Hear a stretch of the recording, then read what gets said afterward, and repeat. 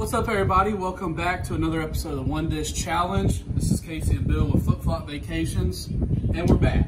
We're back at the Sassy Bass at Gulf Shores Plantation, just right here at the beach. We're literally checking out our condo again. We're like, hey, let's go get another dish. So this one is the pineapple bowl. So obviously it's in a pineapple. We got jasmine rice, we got shrimp, and we got a pineapple mango salsa. Got the mango on there. Let's go. So let's go.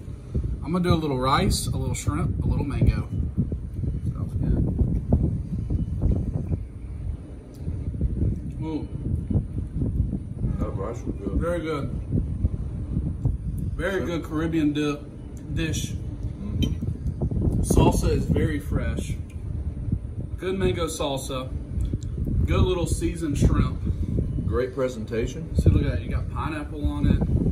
You got peppers on it. Yeah, that jasmine rice. Oh, there's pineapples in the jasmine rice. So,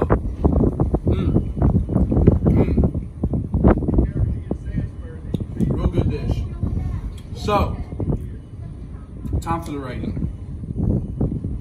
This, I think, is a little bit better than our first dish we rated a while back.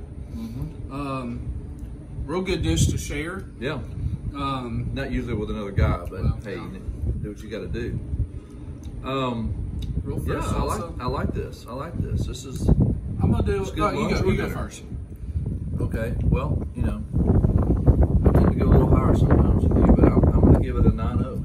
I knew you were gonna do that. I'm gonna give it an 8.8. Real good dish. Look at this mess. We'll definitely get it again. You can't beat grilled pineapple and shrimp, salsa, and all that. So that's the average flip-flop rating of an 8.9. 8.9. Yep. 8.9. So we're gonna chow down on this dish, and we'll see y'all next time.